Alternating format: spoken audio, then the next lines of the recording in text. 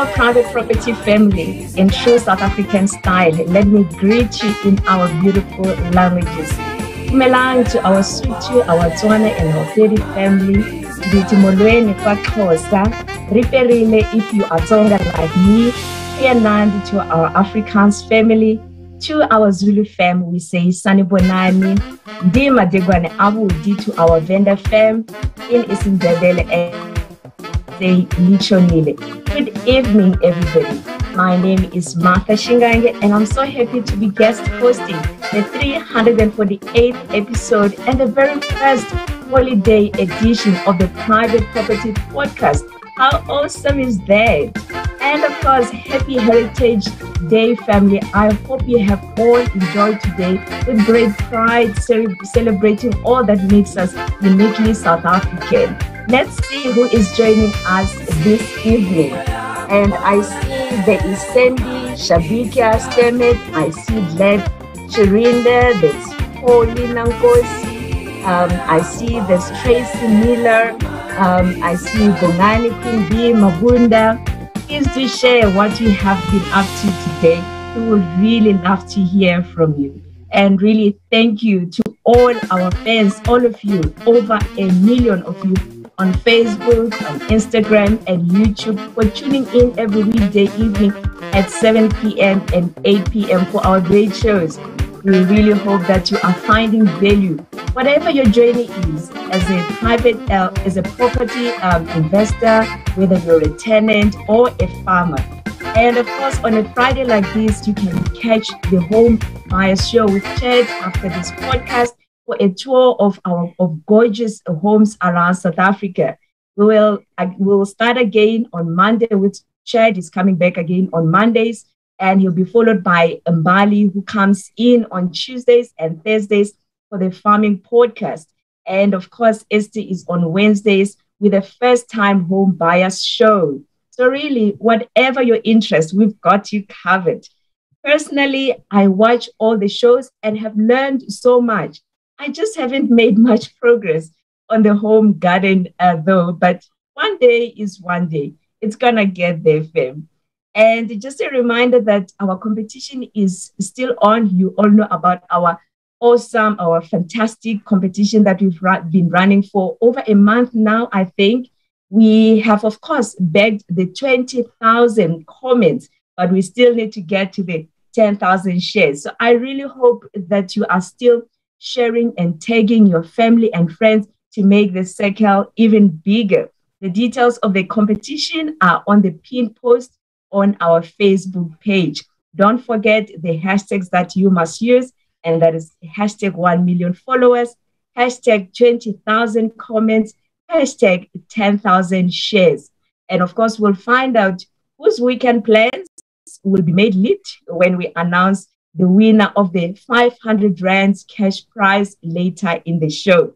The cash prize had been rolling over for a few days until Fulufelo Michelle Hope won 2,500 Rands on Wednesday. And I see she is joining us this evening. So well done and congratulations once again, Fulufelo Michelle Hope. Remember, you have to claim the prize during the show if your name is selected as the winner, because if you don't, then it's going to be a rollover to next week, Monday. So, fam, as you enjoy your bride, which I hope you are doing this evening, we are discussing a very interesting topic on the anticipated spike in the rental market. Now, for a landlord or a landlady like me, this is great news to hear that the market has been recovering, or it's actually recovering. To talk more about this, I'm joined by Megan Ledbrook, who is the General Manager of Only Realty Group. Happy Heritage Day and welcome to the show, Megan. Hi, Martha. How are you? I'm great. I'm awesome. Good. How are you? Yeah, I'm good. I'm great. I had a great Heritage Day. I hope everybody out there did as well. Awesome, awesome. So as we're chatting offline, I was saying that you are actually making history this evening as the very first guest of the Private Property Podcast Holiday Show. So yeah, I'm excited. It's a great honor. I'm so chuffed. Thank you so much for having me. Yeah. We are so honored to have you. Thank you so much for taking time on a holiday like this to really talk to us about property, all things property related. No, it's a pleasure. Great. So let's get to it, Megan, because you really are a bearer of great news this evening, and I cannot wait to hear from you. A few months into the COVID-19 lockdown in March, the Reserve Bank went on a, I don't want to call it a spree, but they reduced the interest rate quite drastically. The interest rates haven't been this low in over 70 years. And that has made it possible for many to be able to afford owning a home. It was for a long while a buyer's market, as we have had a few experts looking into the situation. So with the impact of the pandemic indicating further uncertainty in the economy, the banks are becoming more stringent in their lending criteria. Like, honestly, it really has been a rather gloomy 18 months. So, Megan, what have been some of the challenges that the rental market has gone through during this period? So, Martha, one of the biggest challenges, I think, for landlords out there has been obviously the impact of COVID. Tenants who have been impacted financially, some of them have lost their jobs. And besides that, then the tenants who hadn't been impacted, had, the benefits of being able to actually get into the property market and purchase their own homes because of the interest rate being so low.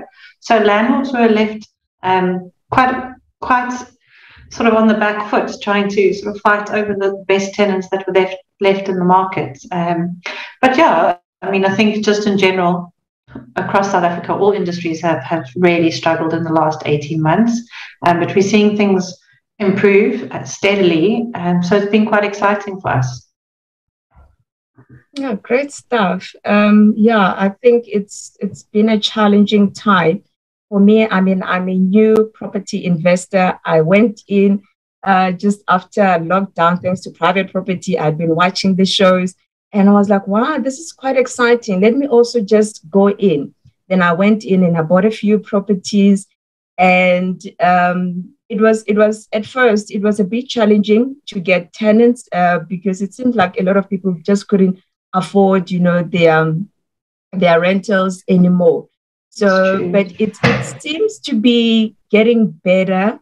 So do you want to share with us in terms of how things are looking? I'm not sure whether I'm just optimistic on my side, but I've noticed that there is some kind of improvement.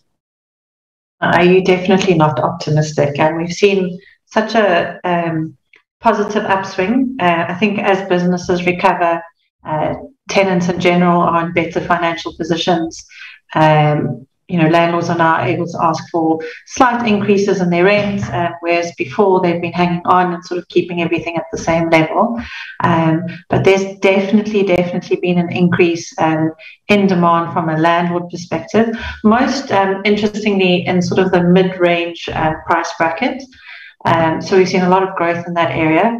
And I suppose that's where people were probably most hard hit. The lower income who were struggling sort of went into house shares. Mid-market sort of had to sit and stick where they were, and the higher income bracket was normally sort of left a little bit less scathed, if that's the right way to put it, for COVID. But yeah, so I mean, we're seeing such a healthy demand for rentals in the sort of 7,000 to 10,000 rand price bracket. They give better yields for the landlord. So yeah, it's been good. And especially in areas that we've seen, East and West Rand in Johannesburg have been really positive. Joburg North, so the northern suburbs. But also, don't forget about places like PE. PE is really a good place to invest at the moment if you're looking for something where you're going to be able to find a good return on your investment. Dolphin Coast, so Ballito, Sharkers Rock, Umhlanga and Northwards. And then interesting in Cape Town is it's more the northern suburbs that we're seeing quite a lot of growth, as opposed to the CBD has always been the magic area, but they've been really struggling. So yeah, so it's been interesting. Oh, quite interesting insights. PE, I never thought of it. We know that Cape Town is always, struggling because the rentals are quite high and the margins, most of the time, they tend to be on the downside. But it really is quite encouraging to hear that it's not all doom and gloom, and that things are starting to pick up. So as landlords, we'll be having those conversations with our tenants, asking for a little bit more, but obviously still keeping it quite on the conservative, because I don't think we're really out of the woods as yet. No, not at all. I must say though, if you check the tenants in good standing sort of stats from TPN, that's quite interesting. We're now sitting at just over 80% for the same period this year, 2021, versus last year where it was 73%. So, those are very encouraging numbers. You can definitely see that Q2 of 2020, which was obviously when hard lockdown was, versus 2021, seen a big improvement. Oh, that is absolutely awesome. So really this now is saying to us and confirming that rental property investment is still a pretty good idea. Well, the property is, I suppose, one of those things, as I said to you earlier when we were offline. There's never a better time to invest than now. So if you're keen on getting involved, jump in and just make sure you do your research in terms of areas. If you're going to be a landlord, what sort of your competition will be like out there. Would be very, very selective about which spaces you invest in. But yeah, it's always a good time. Yeah, that is great. I mean, as we always say in the show, location, location, location, and of course, run those numbers before you jump in. But 100%. Really, I think the message is now it's a good time. It's a good time to be investing in rental property. So, as you opened earlier on, opening remarks and your earlier comments, we were talking about the challenges of COVID-19, the impact that they've had on the consumer, and they've really gone through a lot. And some are still going through some of the going through challenges. What is the environment like among good standing tenants, especially because that's where the magic is? So those are the people that we're actually looking for. Are they downscaling? What are their plans? What is happening with our tenants? So, it's really actually quite interesting. So we're seeing a lot of people that are opting to rent instead of opting to buy, which I found very, very interesting. Obviously, we always have in our minds that if you're going to sort of going to grow up and property ownership is the next step. But we're seeing a lot of tenants in good standing who have the means and the ability to buy that are choosing to rent. So a lot of them are renting bigger properties, which they might not be able to afford if they were getting a bond, but the rental makes it affordable for them. And also because people are spending more time at home, those tenants who sort of the sweet spots are also looking to have a better quality of life. So we're seeing a lot of people opting to rent properties that they might not necessarily be able to afford themselves. So that's been very interesting. And then on the flip side, we're seeing a huge increase in the trend of those tenants in good standing deciding to share with friends. So house sharing is becoming a big market, which is, I suppose, great from a landlord perspective, because you have two good tenants instead of one. But yeah, so you're seeing single people sharing with other single people, and it just gives them sort of a better quality of life. So instead of maybe a one-bedroom flat, they can rent a house with a pool and pool their resources and just have something that's a little bit more enjoyable for their lifestyle. Wow, interesting developments. And I suppose now with more people being able to work from home. People can actually live anywhere. I've read somewhere that there are also people who are now opting for the coast. I mean, I love the beach. If it was possible for me to just relocate to the coast, that would be awesome. And I suppose renting in that regard might make it more financially viable in rather than having to buy the property. And we know that most of them, they don't come cheap, eh? By the coast. That's true. It's a bit hefty. It is. It is a lot. But you know, I think that you raised the perfect point there. You know, there's been such a huge influx of people from inland areas moving to coastal areas, so that's also definitely generated a lot of interest in rentals in those spaces. It's difficult to relocate to a new town and sort of jump in and buy a house straight away. So most people are renting, sort of checking the areas out, seeing what works for them, what works for their families. So that's had a huge impact on rentals at the coastal towns. Interesting times indeed.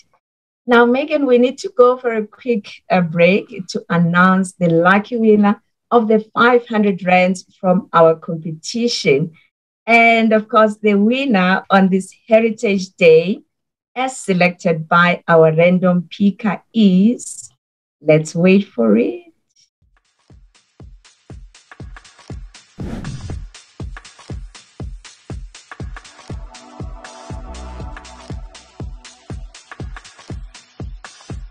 And the winner is Alfred Twali. Congratulations, Alfred.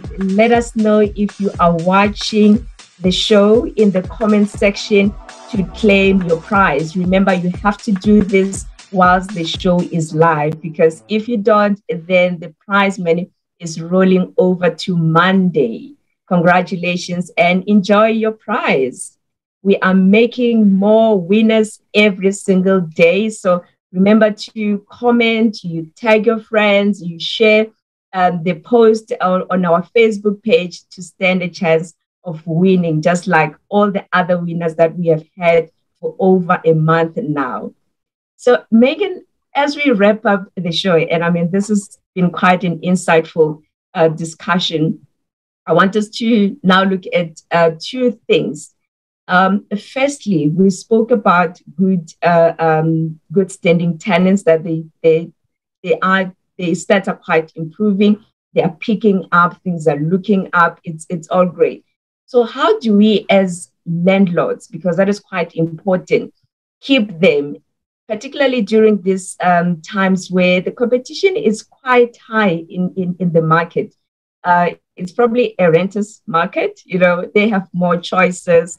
There's more things on offer by different landlords. What can we do to make us stand out? So, I mean, that's not just different landlords. I mean, there's so much development going on at the moment that, you know, there's competition from new properties as well. And, you know, they always seem to have all the bells and whistles. And sometimes I know landlords get a little bit despondent and think, you know, how are we going to compete?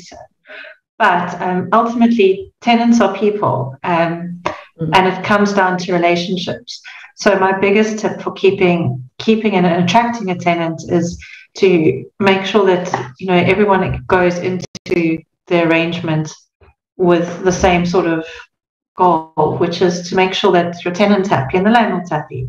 So the biggest tip there is make sure that the property is actually in good condition and priced right, which is fair to the tenant and fair to you. So you immediately going to attract more interest on your property if it's something that looks like you've cared about it, because then the tenant's going to feel like, you know, whilst they're living there, you're going to be a good landlord.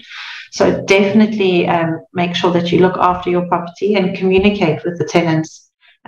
So as soon as you get inquiries, if you're listing it yourself, respond immediately and make sure that you get back to those people, because those tenants are looking at 10, 20, 30 other properties. So if it takes you 2 or 3 days to get back to them, you know, they might have already found something else. So you have to be quite on the ball. And Yeah, and I think, that's the biggest thing, to sort of try and find the tenants. And then once you've got them, the trick is to keep them. And that, is obviously also down to relationships. So, if you're using a rental agent to manage it, make sure that they, on top of everything, they're reacting to complaints from the clients, and they're making sure that you are notified when there's something that needs to be done.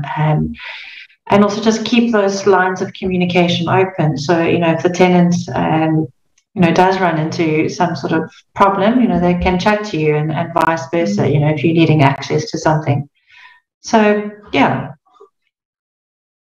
So I think it's really about the unique value proposition that will now distinguish you from the rest. Like you're saying, now we're not just only competing amongst landlords, but there's also the developers. I mean, I've seen quite a few of them. They're no longer only selling their developments, they're also renting them, which is just making things a bit challenging, and quite exciting for the market. So really, basics, your communication, that is quite a big thing. Your pricing, that's also quite another big thing. We've got one of our fans, Howard Muleketsan, who always says that, just go a little bit lower. That's his trick. He just says that, you look at the market, look where the market is, and try to beat that. And we can only beat that by going down just a little bit low, because everyone is, in terms of the tenants, they are just looking for that property that has all the nice things, the bells and the whistles, but at what price is it coming in? So price competitiveness has really just become a big thing. It really is. It really is. And if you feel like you can't compete on the rental price, then maybe look at some extra things that you can throw in. Maybe you can throw in free fiber, or water and electricity, or just something that will just sort of make the transition a little bit easier for the tenants.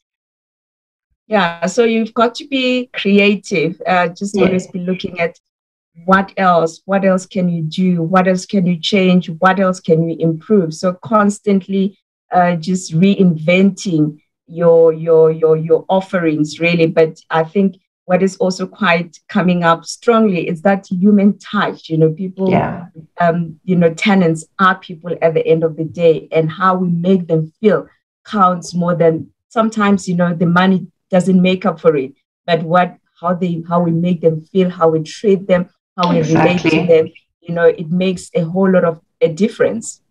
It does. And, if you take the view that, these great tenants are, there's so many of them, and it's wonderful to work with a tenant who's sort of takes care of the property and treats it like it's their own.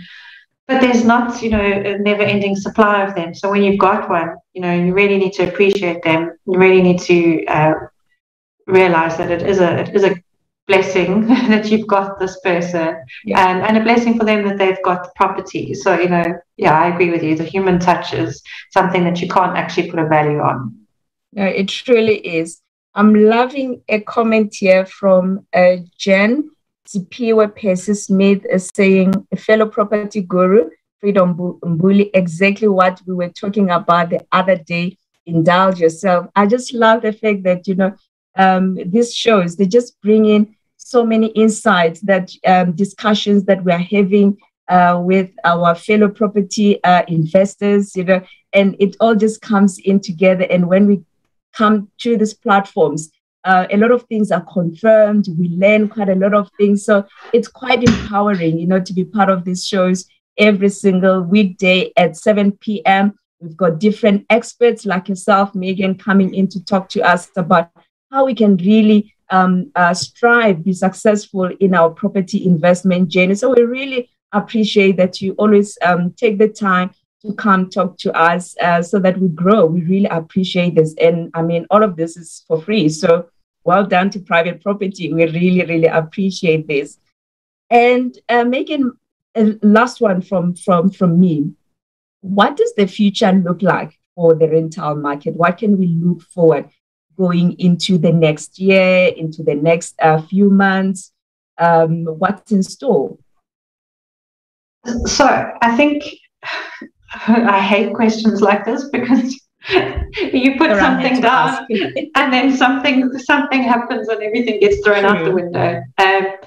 No, I think the rental market's in for a little bit of a boom. And I think across all price ranges. So from the sort of entry level prices, I think you're going to see quite a big spike in properties where people are, doing micro living and sort of that shared communal areas and the smaller rooms that they're renting. I think we're going to see a huge increase in that.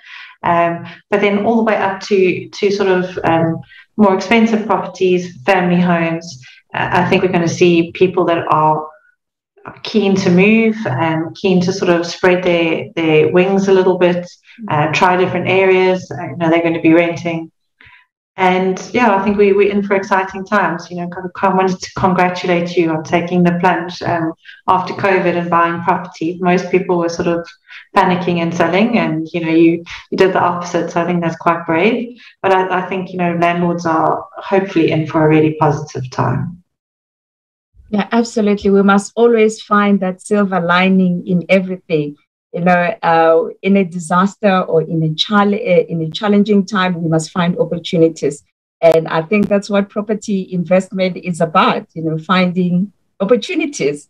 So really, it's quite exciting. And the insights that you have shared are really helping us to think about what next. Insights like this, they help us in making our property investment decisions because the whole point is for us to grow.